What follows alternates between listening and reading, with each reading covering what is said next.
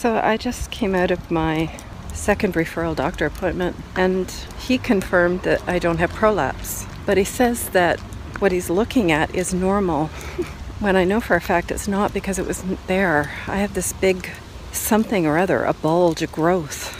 And he's saying it's normal, but it wasn't there. It's only been there in the last, I don't know, maybe 5-6 years. So I don't know. I'm just so confused. I asked him, is it a cyst? No. He kept talking about the urethra and the bladder, but he told me that everything's in its place. He told me not to touch this thing, but that it's normal. Well, if it's normal, why can't I touch it? And why is it so painful when I do touch it? Not that I touch it a lot.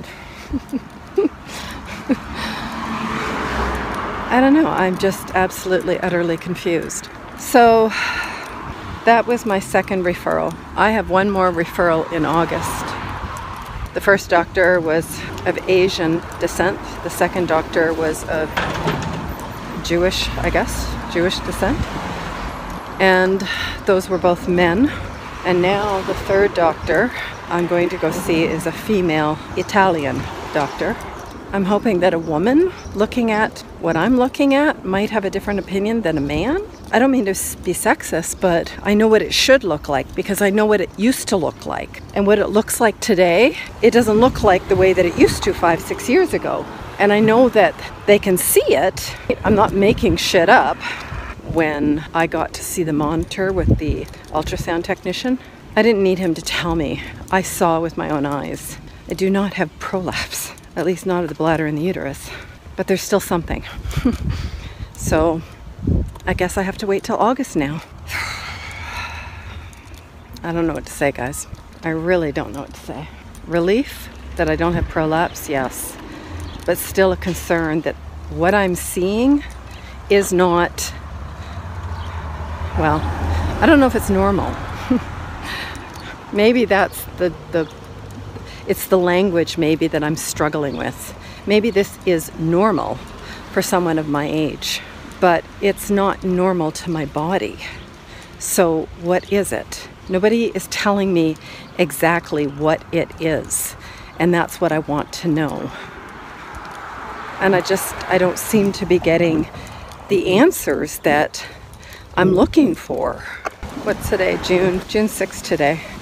I have at least 2 more months of waiting, but that's okay. I'm not going to let it ruin my summer. I think the funniest thing about today's appointment is that I had to wear a mask, and I haven't worn a mask in, I don't know, 2.5 years, almost 3 years. I mean, I wore it just to go grocery shopping, which was maybe once a month. And to be quite honest, it makes me nauseous whenever I have to wear one. Now, in other news, seeing as how we're on the medical kick today, I was referred to a clinic that prescribes CBD oil for fibromyalgia. I have a Zoom appointment next week, and then I guess we'll see. I feel so nauseous. They did a pap test, and I've always been extremely sensitive. Today I was ultra sensitive, and now I just feel nauseous. I feel like I'm gonna throw up. Oh, I don't know, is that normal? It's never been normal for me. But you know, I'm learning something. The older I get, normal changes. The body simply isn't what it once used to be. I think sometimes I struggle with that, if I had to make a confession.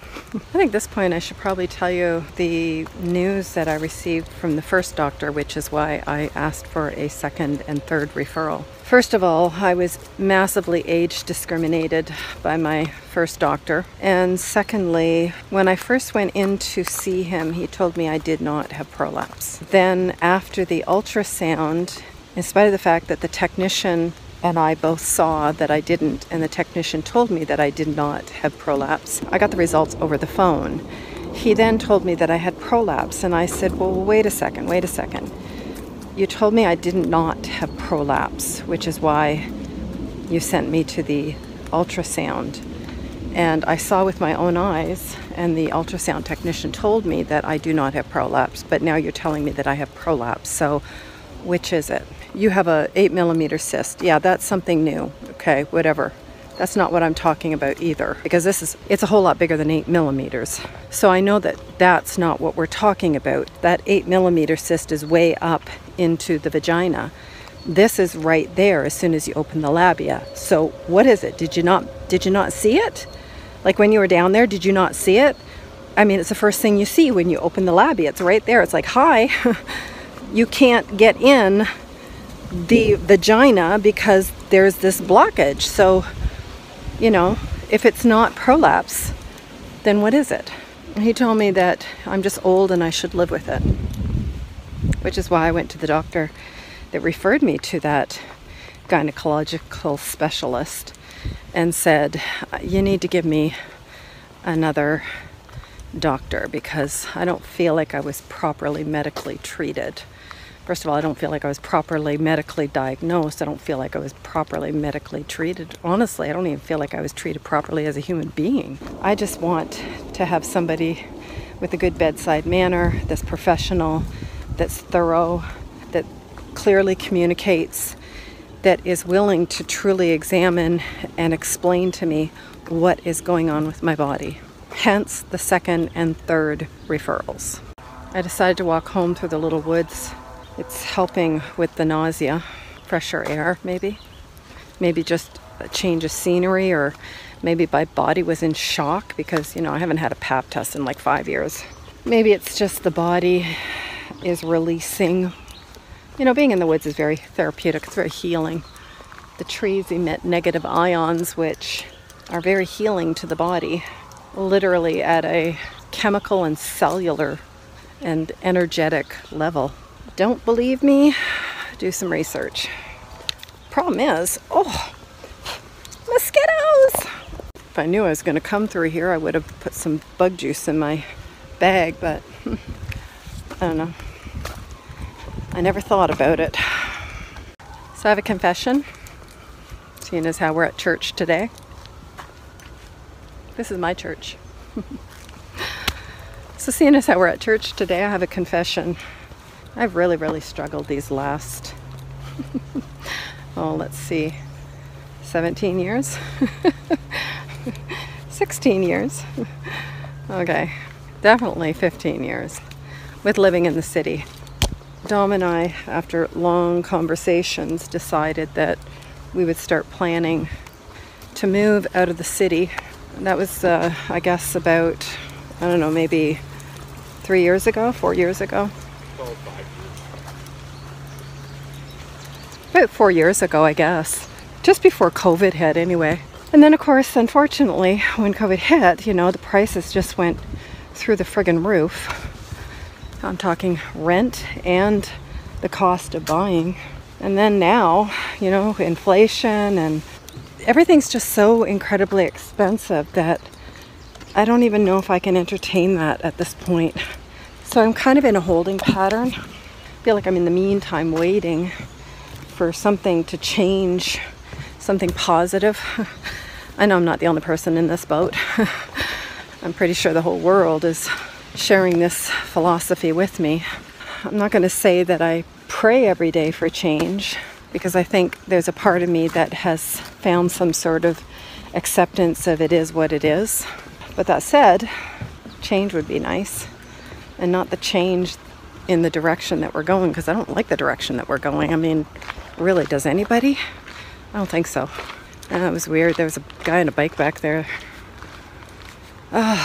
You know, the other day, I'm kind of rambling at this point, guys.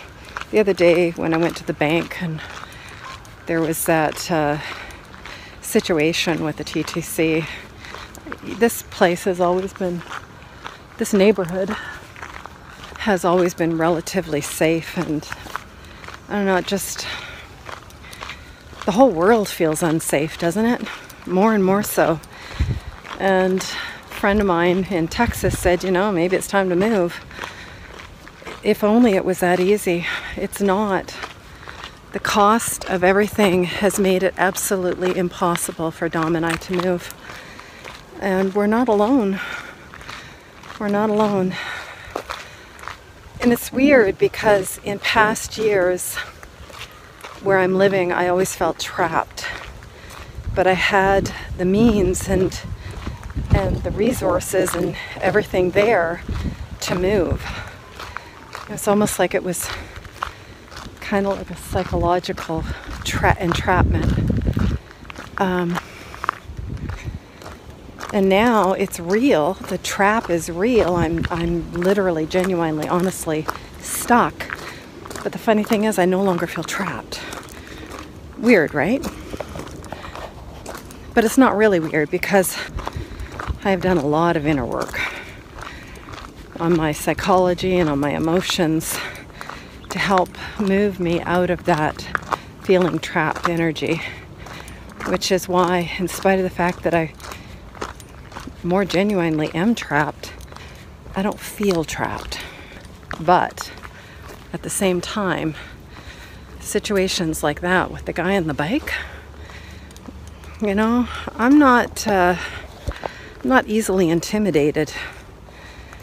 I've stood up to guys that were 6'3", 6'4", 250 pounds, and I'm not afraid of people usually. And I don't think this is because I'm getting older. I think it's because people are genuinely getting more friggin' loco in their head.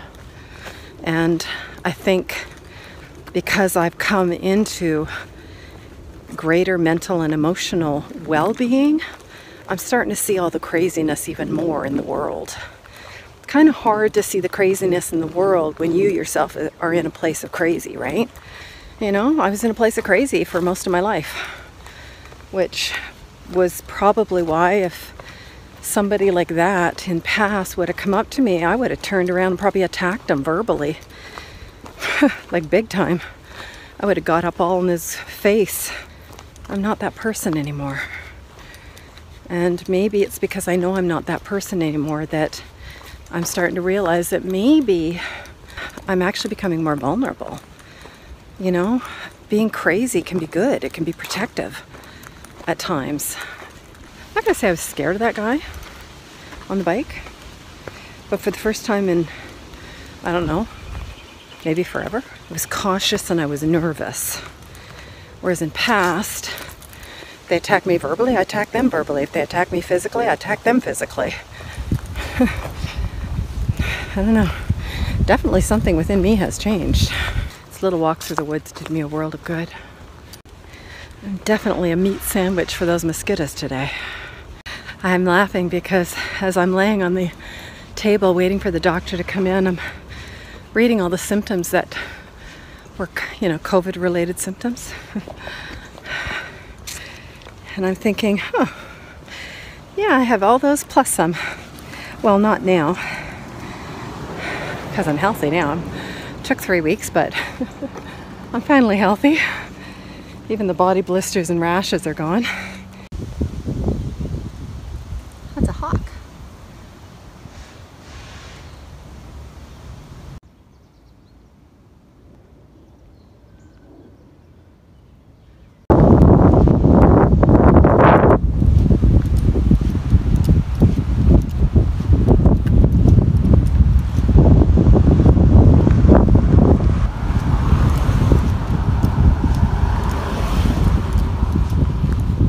Very windy today, but because it's nice and hot, well, at least it's warm. It almost feels like if I was to close my eyes, I'd honestly feel like I was on a boat on the lake.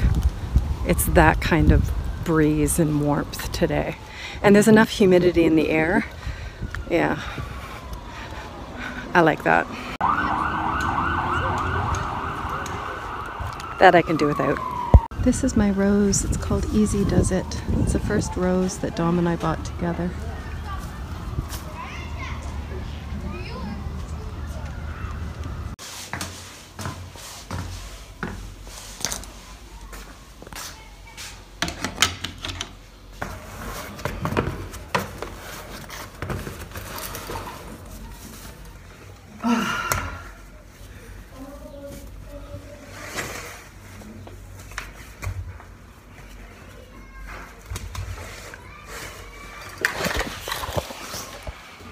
I prefer being barefoot.